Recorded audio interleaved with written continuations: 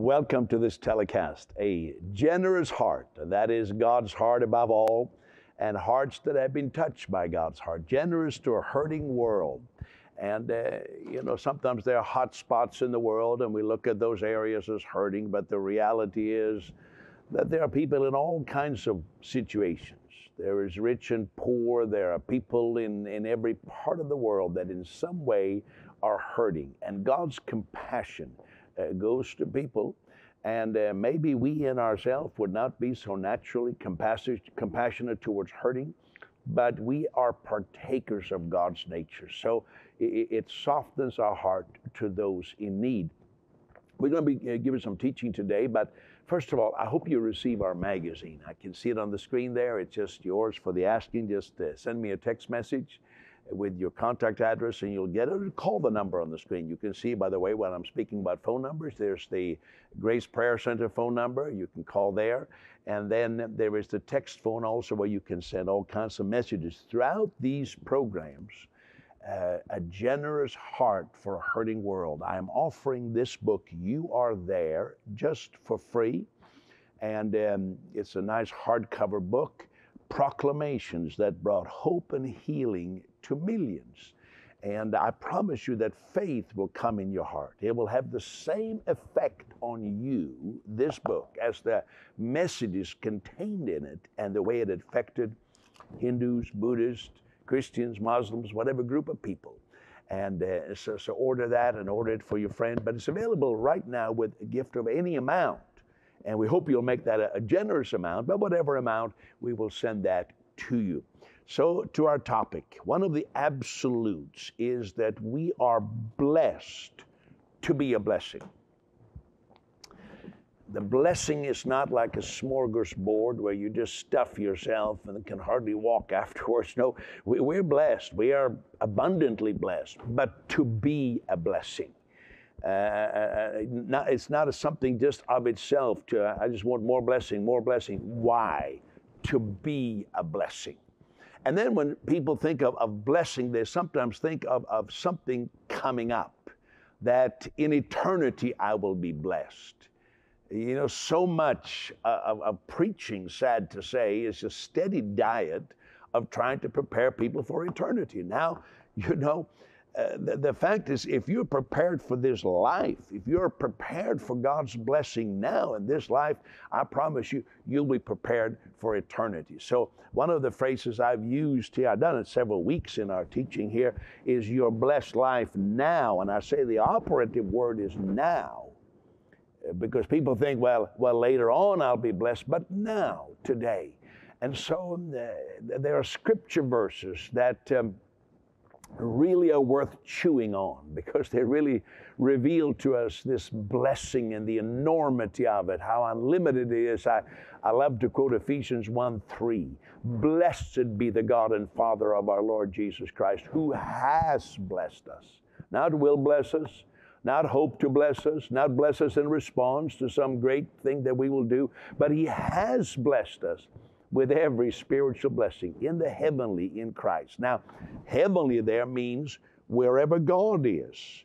Any blessing, any favor that comes from God, it has been given to us through Jesus Christ. I've used the analogy, it's like you are under an ocean of favor and grace, and there is a pipe right over you, and there's a tap. Now, you can turn off that tap. You can act like I don't have water, I don't have supply, or you can turn on that tap. And that's what we call our grace response. What's our reaction to God has blessed us with every spiritual blessing in Christ? What's our response to that? Is it like, I don't know. Well, I guess. I just trot along. What is our response to that? And so, I've been talking about that. Let me just recap. One of the responses I said that is so important is to put God first. Put God first. It's just a principle. It's it's symbolized in all kinds of types and illustrations in the Hebrew Bible, the Old Testament, about God first. And then Jesus puts the dot on the I in Matthew 6:32. He talks about the Gentiles seek all these things we think we need. But he says, your heavenly Father knows that you need all these things. And then he says, here's for you. Seek first his kingdom and his righteousness, and all those things will be provided to you. And so something happens. If we put God first, it seems everything else falls in line. But if God isn't first, it seems like everything else is confusing, and we don't see the order of things. So that's one response. Put God first. Then I've talked about another response that Jesus makes so distinctly clear. He says it so directly. You cannot, he says, you cannot serve God and mammon. You can't. And let me read it. Matthew 6, no one can serve two masters, for either he will hate the one and love the other, or else he will be loyal to the one and despise the other. You cannot serve God and mammon. You know, it just struck me how radical that statement is. There is no wiggle room, no in-between. You can't serve God and mammon. They are mutually exclusive, incompatible, opposites, no middle ground. It says, if you love mammon, and let me say very quickly, mammon is not money. Mammon is the spirit of money. It's that spirit of greed and fear and envy and hoarding. You love that. Money is not evil. Money is not good or evil. It depends on who has it. It can be used for righteousness or it can be used for unrighteousness. But Jesus says, if mammon, the spirit of money, takes a hold of you, you can't serve God. Hey, don't even try. You can't. You may say, well, I kind of want to have it both ways. I want to find some happy medium, you know. No. Now, money you need. You need money to live. God wants to bless you abundantly with all things. The Bible talks about that. But you cannot serve the spirit of greed and money and fear of money and envy. You can't serve because you will be disloyal to God. Either you'll hate God and love mammon, or love God and hate mammon. Pretty radical. And then I talked about another response, and that is really what ties in with our title here.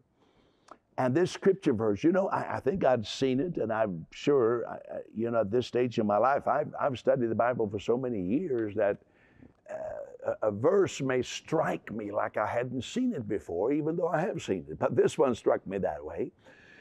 Proverbs 22, he who has a generous eye will be blessed. Generous eye. It doesn't even say generous heart, though that would have been very appropriate. Doesn't say generous hands. It says the eye. It's just the way you see things, the way you perceive things. You think in terms of generosity. And to paraphrase it, I call it the power of a generous life. It's so powerful. It changes you. Never mind the effects it has on others and for the world. Well, during these programs, I want to also take you to one of our many gospel campaigns, because these campaigns are there because people's compassion, people like you, maybe you're a partner with us, your generous heart made it possible. So I want to give you a little taste of what we have seen and heard and what we are continuing to see and hear. Watch this. Jesus' words, "The harvest is great," were abundantly demonstrated in Mbeya, Tanzania. The World Impact Ministries team had worked with local pastors for months. Journalists representing every media, from radio to television and newspapers, greeted Peter Youngren with many questions, like what is your message and why have you come to our city? Mingling with pastors representing a wide range of churches and denominations. An impromptu service resulted right at the airport. Later on, a large group of Muslim clerics also brought their welcome. Peter Youngren stated that Jesus is for all people, one Savior for all people. Many lined the road from the airport to the city center, waving and smiling. Peter Youngren stated, "I made eye contact, especially with many of the Muslims, and everyone had such a friendly expression on their faces. Surely this city is ready for the gospel." The Gospel Revolution seminars started already on day one, with hundreds of pastors coming to be trained in gospel ministry. The partners of the World Impact Ministries make these seminars possible. Many pastors come from extreme poverty, living on less than $3 per day, but thanks to the partners, they receive food and lodging. God works in a powerful way in the hearts of these pastors. Their vision is expanded, faith comes in their hearts, and they receive a fresh revelation of the gospel of God's grace. It is deeply moving to see pastors dedicate themselves to the gospel. To date, more than 371,000 pastors have been trained through World Impact Ministries outreaches. Already the first night of the Friendship Festival, so called to send a message to people of all religions that they are welcome, thousands crowded onto the football field. Peter immediately turned the people's attention towards Christ. I've come here to be a witness. You have many beautiful churches and beautiful mosques, many beautiful preachers, but I have come to be a witness, to give you proof that Jesus is alive. Something is going to happen in your heart. When the invitation to receive Christ was given, thousands responded that they wanted to receive the new life in Christ. What had begun at the airport continued on the football field, a great eagerness for Jesus Christ and His gospel. Already on the first night, many shared this story of what God did for them. Say what I say. Mbeya, Dar es Salaam, Africa. Amen. Amen. Hallelujah. Hallelujah. Zanzibar, Dar es Salaam, Mbeya. This is mother and daughter. The daughter says, I have seen her walk like never before. But mama is showing the daughter she wants to run instead. Mbeya, Africa, America.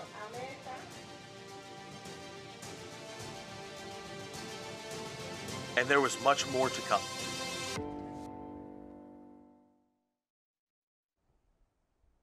We'll show you more in just a moment, but I want you to see there the pastors. We gather the pastors. This is such a important part because many times pastors, in all their busyness of pastoring, that they have forgotten the gospel. And we want to refocus the pastors because it's so easy to be a pastor. You know that's true in your town. And the pastors all focus on his members.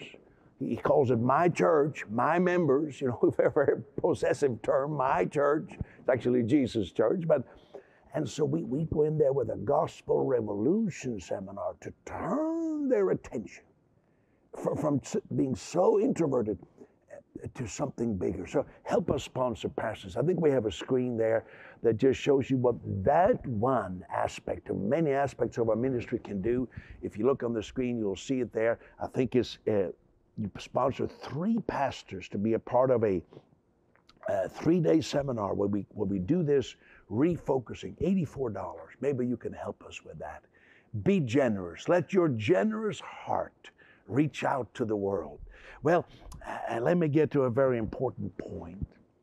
Generosity motivated by Jesus Christ. This is the key to understand. When I read the Bible, and I think on another program we talked, for example, about how one of the churches, it says they were poor, they were under attack, they were under duress, but in the middle of that, they abounded in generosity.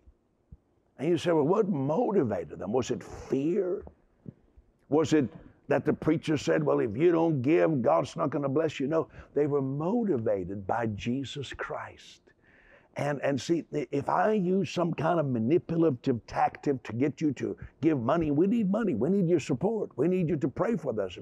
We need you to give. We need you to participate. But you know, if I use some manipulation, and I never want to do that. No, I ask you straightforward. I ask you unashamedly, will you help us? We put our phone number there. We have a website. We say go to peteryoungren.org and it says /VIP or something like that. Very important person. We're very straightforward, but we don't manipulate. We say this is what it's for and that's what it's for. Because I don't want you to become a giver even to the gospel because of some manipulation. Now, whatever reason people give, we'll put the money into the gospel. But my desire is generosity motivated by Jesus Christ. And that's why smack dab in the middle of the Apostle Paul's teaching about giving and stewardship, he says this, 2 Corinthians 8:9. You know the grace of our Lord Jesus Christ. He said, you know that. There's this favor, this unmerited favor of the Lord Jesus Christ, that though he was rich, all of heaven's riches, yet for your sakes he became poor, that you, we can say that we, through his poverty might become rich. So we call that the great exchange. Just like he took our sin, he took our sickness, he took our poverty, and he gives us something much better: salvation, healing, life, but also increase. Your needs are met. See, when we are motivated by Jesus Christ, it makes us take the limits off. I mean, we take the foot off the brake and say, you know, I'm not going to be such a tightwad. I'm going to let generosity, God's generous heart, touch me, and I will let the generosity in my heart touch the world, because I am motivated by Jesus Christ. Now, there's an interesting story in the Gospel of Luke, and it's found within few pages in that book. There's first a story of a man we call the rich young ruler, and he encountered Jesus. But his encounter with Jesus did not result in generosity. Instead, because he was kind of a braggadocious man, he said, you know, I've kept all the commandments from childhood. He was so full of himself. And then Jesus, to kind of prick his balloon, so to speak, said to him, well, what about giving your money to the poor? Sell what you have. And he says, he went sorrowfully away. So that rich young ruler, his encounter with Jesus didn't lead to generosity. He didn't respond. You know, we talked about responding. He didn't respond, at least not in a positive way. Then you turn the page and you find another story, Luke chapter 19, of a man called Zacchaeus. I sometimes call him the mafia boss of Jericho. And Jesus just spontaneously said to him, I'm going to come to your house, Zacchaeus. I'm going to visit your house. And Zacchaeus opened the door. And then at the very encounter with Jesus in his home, Zacchaeus became spontaneous. He said, well, he was just so overwhelmed. He says, I'm going to give 4 times of what I stole, because he had a history of stealing. Everybody knew he was a thief, kind of skimming tax money off the top and putting in his own pocket. He says, I'm going to give 4 times back. So for Zacchaeus, his encounter with Jesus resulted in a generous heart reaching out to a hurting world. See, the difference between the rich young ruler and Zacchaeus is one of them was very begrudging. You know, he says, I've served God, but you can tell he'd done it out of necessity. I have to. While the other one was just happy, joyous. You know, that's what Paul is addressing in 2 Corinthians 9:8. He says, when we are generous, we're not doing it grudgingly or of necessity. It's not because you're under pressure, for God loves a cheerful giver. And the rich young ruler, whatever we read about him, he did it grudgingly, sorrowful. I guess if I have to. It was like he had a gun to his head. You better give. You know, that's sad. I had a couple join our church one time, and they asked us how we do finances. And I told them, well, we just believe that people will be touched by generosity. And they explained to me that in their particular denomination that they had come from, one of the elders would visit their home and investigate about everybody's salary, and then make it kind of a demand that they would give so and so much to the church. I suppose it seems sensible to the budget, but I don't think it's the gospel way. It's not giving by constraint or being burdened. It is this generosity. You know, God loves things done freely and willingly. Well, I want to talk to you more about that. Keep that one in mind, but I promise to show you one little more clip from that one campaign that we showed earlier. Here we go. You Are Loved is emblazoned on the large banner behind the platform. Systematically, in country after country, the message reaches millions that God's love has been expressed for them through Jesus Christ. For more than 25 years, conducting 16 gospel campaigns, from Dar es Salaam to Moshi to Dodoma, and Muslim cities like Tanga and Mtwara, and many other cities, the ministry in Tanzania includes operating World Impact Bible Institute, and to date training more than 11,000 pastors and leaders in this country alone. During his opening prayer, Peter would say, "Lord, help me to preach the gospel with power. Help the people to listen, believe, and receive, and let us know that the gospel of Jesus Christ is not only in word, but in power." This is the key. The gospel must be presented in power. Come and touch my nose. Mfuate, mpaka uiguse, mfuate.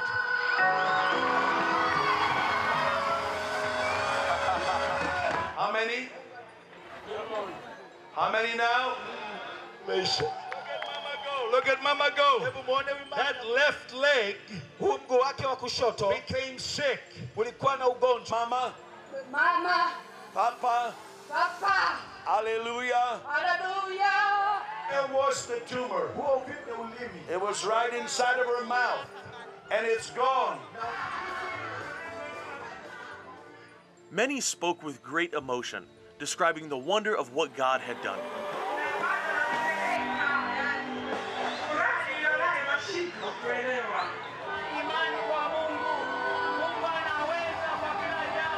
Nguvu nyingine inaingia, inatoka.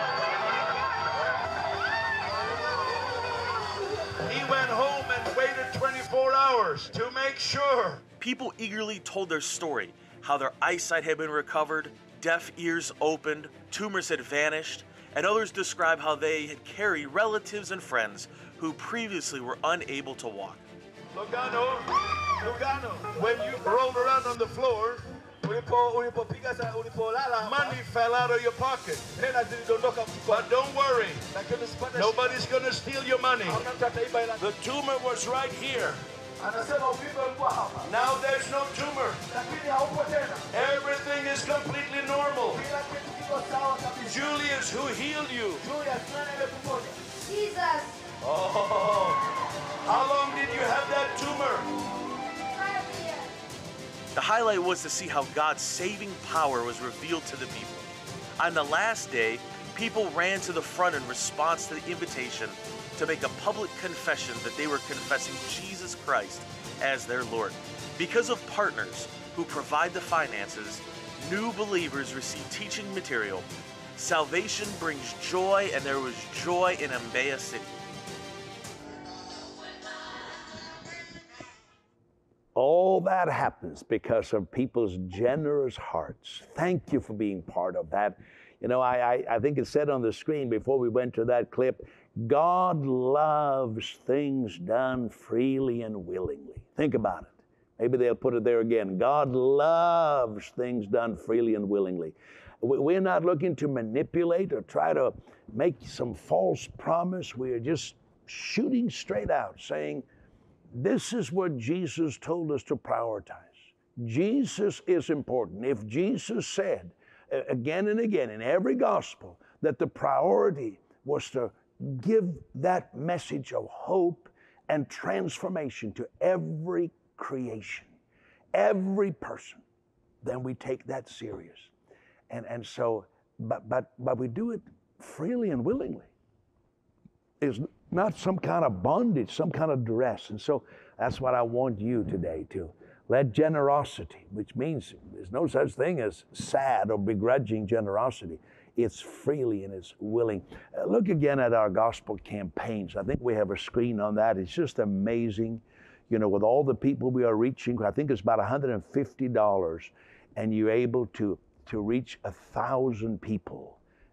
Most of them, or many, from unreached people groups. Many of our campaigns are held in areas where the gospel light is so dim. You say that's a lot of money, $150. Maybe you can do a portion of that, but others can maybe do 1,500 or 15,000. But somebody can do 30 or 50. Do what you can, and then we look at follow-up material. How important is that? Millions have received follow-up material. You can see the numbers there. Maybe you say, well, I could do that. I mean, Just think of 300 individuals. Think of a church building that seats 300 people and it's full. And think about that, all those people were people who just came to Jesus and you gave them the material. I thank you for that seed gift of $90 that will do that. And then our Bible schools. You could sponsor a Bible school student. You know, you could never do this in United States or Canada for that amount. But our schools in other different parts of the world, your money goes so far. Look at that. $70 sponsors a student for 1 month. Every student pays a little tiny bit themselves, just a few dollars. But the big part of it is your sponsorship. And you saw the other amounts. I think if you did the whole school year, 3 semesters, $700. I don't know how you're going to respond. I just pray that you're going to respond, that you will say, yes, I want to participate in some way. I want to help reach out to people. I pray, Father, right now in the name of Jesus, that there will be an awareness in our heart to that generosity, which is from God Himself, and help us to respond to a hurting world. I think about Jesus. When He saw the multitudes, when He saw the people that were hurting, you know, His disciples, they said, I send them home. They almost thought that the people were a nuisance. You know, why are they all coming around here? It's like send them away. Get rid of the people. Sometimes I've been in situations where the need is so huge, it's screaming at you. And someone says, oh, we need the ushers to keep the people away. I said, don't be like Jesus' disciples. Jesus didn't say, yeah, send everybody away. Get rid of them. He says He was moved with compassion, generosity, and a generous heart for a hurting world. Would you go to your telephone right now? Would you do what you can? And maybe even go beyond that and say, I want to join the VIP family to give something every month. Or maybe you want to give your very best gift right now. And then remember, as you do that, you can see how you can do it. You can call or go online. But also in the name of Jesus, the same power of God that touched people in that report that you saw, that same Jesus is there where you are. And He's the same yesterday, today, and forever. So you receive. Let us know what God has done for you. You are loved. Thank you. Your participation makes this global gospel ministry possible. To share your prayer request or to help bring the gospel to those who have never heard it, call 416-745-1820. You can give at www.peteryoungren.org or send your gift to World Impact Ministries at P.O. Box 62039 RPO Victoria Terrace, North York, Ontario, M4A 2W1. Or P.O. Box 433, Winchester, Kentucky, 40392-9800. Together, let's give everyone a chance to know God's love in Jesus Christ.